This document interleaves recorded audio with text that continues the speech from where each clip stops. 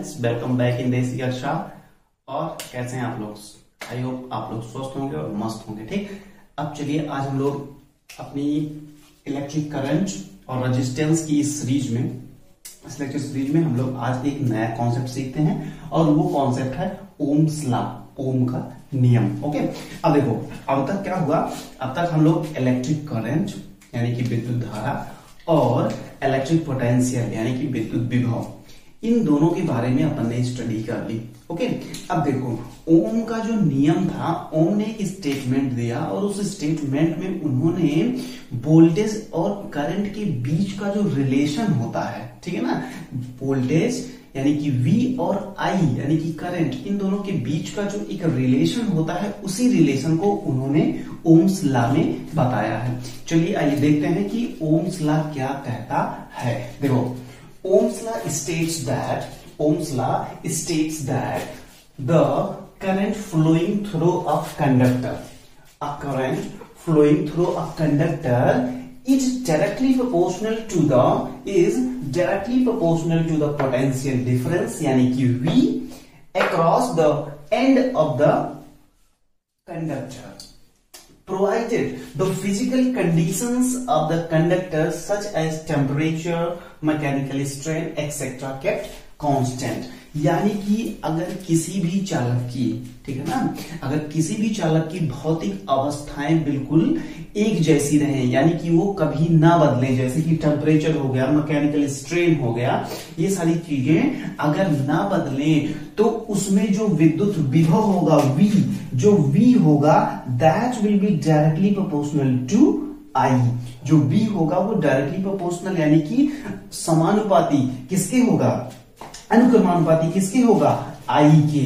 और यहीं पे V is equal to R I बोल देते हैं जब इस प्रोपोर्शनलिटी कांस्टेंट को अपन हटाते हैं। तो यहां से ये एक रूल कह लो या एक फार्मूला कह लो, ये फार्मूला बन के आता है। इस डायरेक्टली प्रोपोर्शनल को जब अपन हटाए, इसको जब रिमूव किए, तो यहाँ पे क्या लिख दिए, यहाँ पे R ले आए। अब R क्या है भैया, R जो है वो रेजिस्टेंस है। वो क्या है, रेजिस्टेंस है।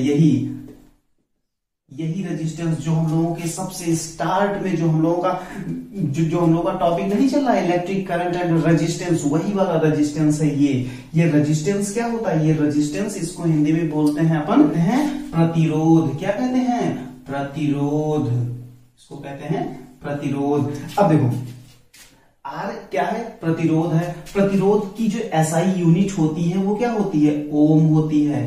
इसको हम लोग ओम, और इसको सिंबॉलिकली ऐसे, ठीक है ना, इसको सिंबॉलिकली ऐसे रिप्रेजेंट करते हैं। अब कहोगे भैया रेजिस्टेंस क्या है, प्रतिरोध क्या है, तो अब हम लोग क्या करेंगे, एक अच्छा सा, अब इसके बाद जस्ट ये टॉपिक हम लोग डालते हैं कि व्हाट इज रेजिस्टेंस। अब फुल्ली हम लोग रेजिस्टेंस के बारे में बात करेंगे, लेकिन सुनो इसके पहले थोड़ा सा अपन बात कर लेते हैं कि ओम के नियम का सत्यापन।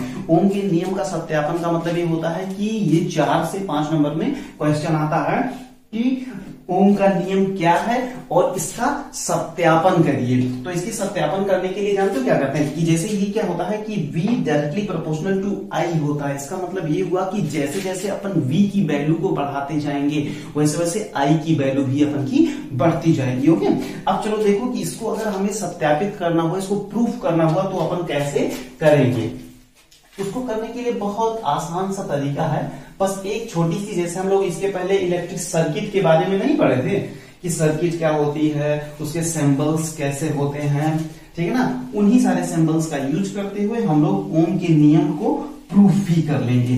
उसके प्रूफ में कुछ रखा नहीं है, बस एक छोटी सी सर्किटरी अपन को बनानी पड़ेगी, और वो सर्किटरी कुछ है नहीं। वो सर्किटरी बस ये समझ लो, वो सर्किटरी बस ये समझ लो कि ऐसे चलो, यहां पे एक बना दो, इसको कुंजी बोलते हैं या यूं कह लो इसको स्विच बोलते हैं। ठीक, स्विच के बाद आओ यहाँ पे, आगे आओ, आगे आके यहाँ पे एक बैटरी बना दो, बैटरी बना दो। ठीक, बैटरी बनाने के बारे में अपन बताए थे। ठीक, बैटरी बना दो। बैटरी बनाने के बाद एक काम करो, यहाँ आओ और एक रोहेस्टेट लगा दो। रोहेस्टेट के बारे में बताया था ना, रोहेस्टेट के बारे में बताया था आपको कि रोहेस्टेट क्या होता है, ये वेरिएबल रेजिस्टेंस प्रोवाइड करता है किसी एक सर्किट में। ठीक, उसके बाद यहां पे आ जाओ, यहां पे रास्ते में एक वोल्ट मीटर जब पढ़ा रहे थे आपको तब आपको बताया था कि वोल्ट मीटर जब कभी भी सर्किट में लगाया जाता है तो हमेशा कहां लगाया जाता है, वो हमेशा पैरेलल में लगाया जाता है। ये एक पॉइंट मान लो ए है, ये एक पॉइंट बी है, ये देखो ये कनेक्टेड है। ठीक, उसके बाद क्या करो, यहां पे एक अमीटर लगा दो, अमीटर लगा दो। अब ये अमीटर लग गया और ये अपनी सर्किट जो है वो कंप्लीट हो गई, ये अपनी सर्किट जो है वो कंप्लीट हो गई।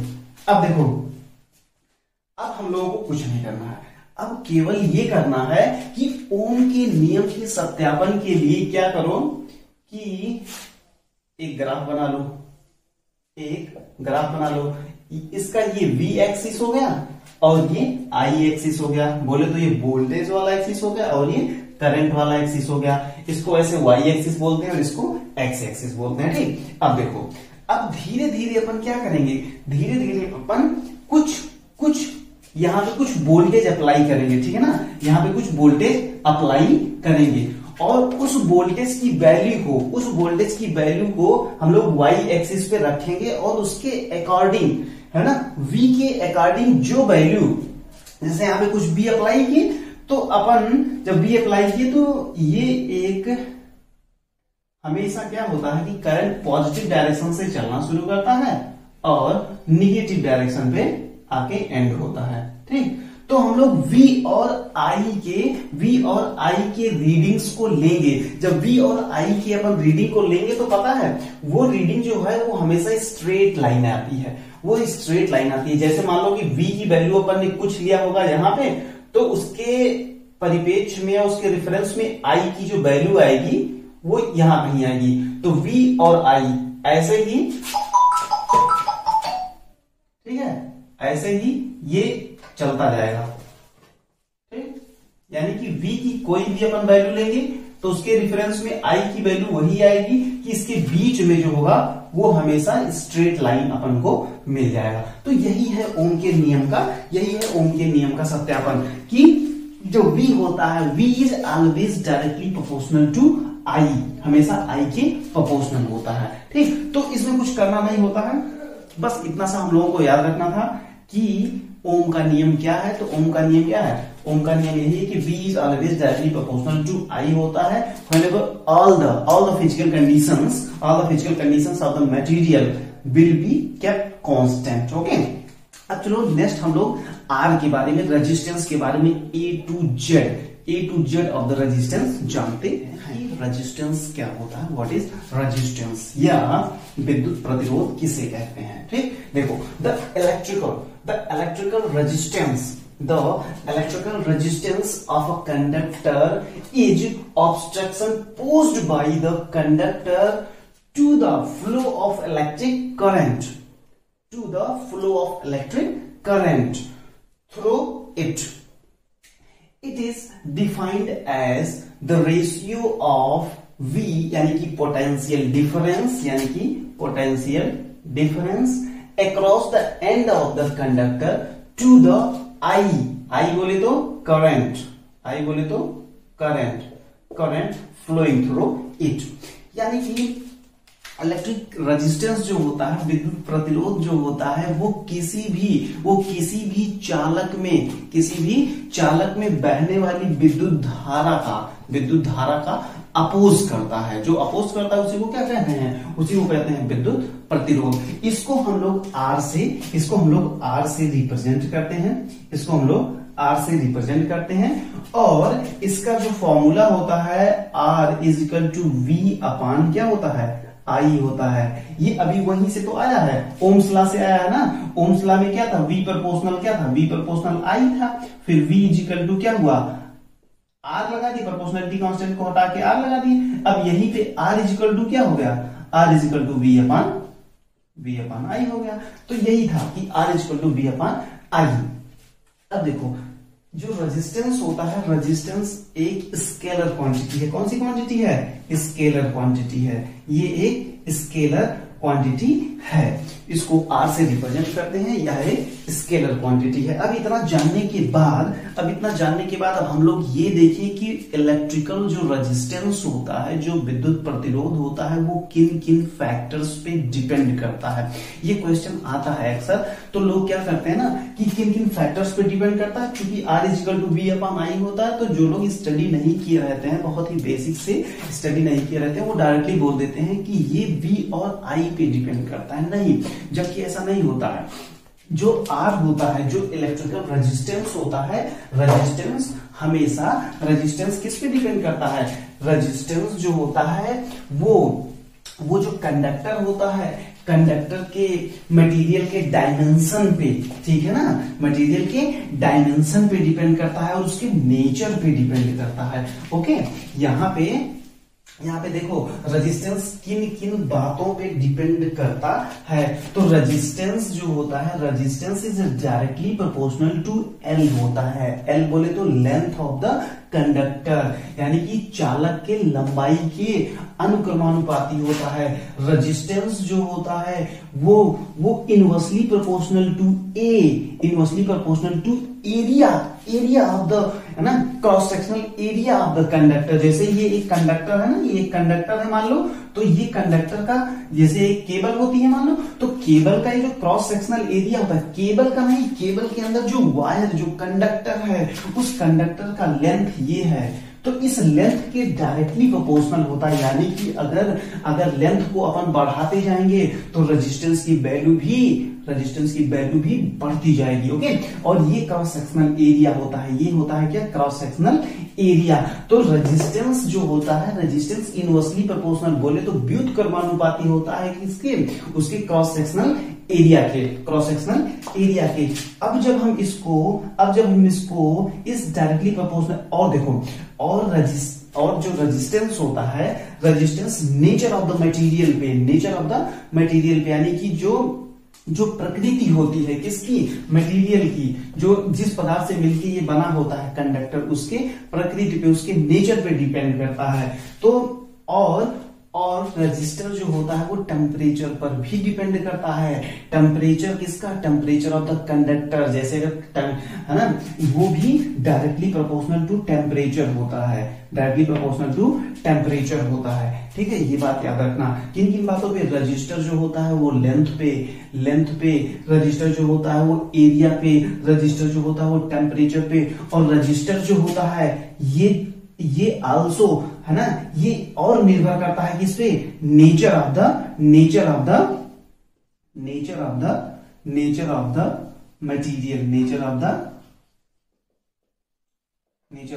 मटेरियल। और जब हम इन दोनों प्रोपोर्शनलिटी कांस्टेंट को हटाने की कोशिश करते हैं, जब इन दोनों कांस्टेंट को हम लोग हटाने की कोशिश करते हैं, तो पता है तो क्या आता है? R=ρ L/A, ये फार्मूला निकल के आता है। अब कहोगे कि भैया यहाँ पे रो कहां से आ गया? ये रो क्या है? तो ये रो है स्पेसिफिक रेजिस्टेंस है, ठीक है ना, इसको बोलते हैं स्पेसिफिक रेजिस्टेंस। इसको क्या बोलते हैं? Specific resistance. इसको स्पेसिफिक रेजिस्टेंस या हिंदी में बोलते हैं विशिष्ट प्रतिरोध, विशिष्ट प्रतिरोध बोलते हैं इसको। ओके, इसको विशिष्ट प्रतिरोध कहते हैं। अब देखो, ये एक हमारा फॉर्मूला निकल के आ गया कि R=ρ L/A, ठीक है ना। अब देखो, अब यहां से R की जो यूनिट होती है, तुमको बताया था यूनिट क्या होती है? ओम होती है। इसको ऐसे भी लिखते हैं। तो क्या हम यहां से अगर हमें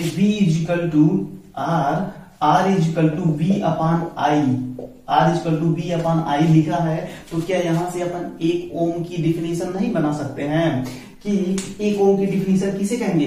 अगर कोई भी कंडक्टर है, अगर उस कंडक्टर के सिरों के बीच का विभवांतर, उस कंडक्टर के, सपोज करो कि ये A है, ये B है, इसके बीच का जो विभवांतर हो वो 1 वोल्ट हो, और इसमें फ्लो होने वाली धारा, इसमें फ्लो होने वाली इलेक्ट्रिक करंट की वैल्यू अगर 1 एम्पियर हो तो उस पर्टिकुलर कंडक्टर का, उस पर्टिकुलर मटेरियल का जो रेजिस्टेंस होगा वो कितना होगा, 1 ओम होगा। कितना होगा, 1 ओम होगा।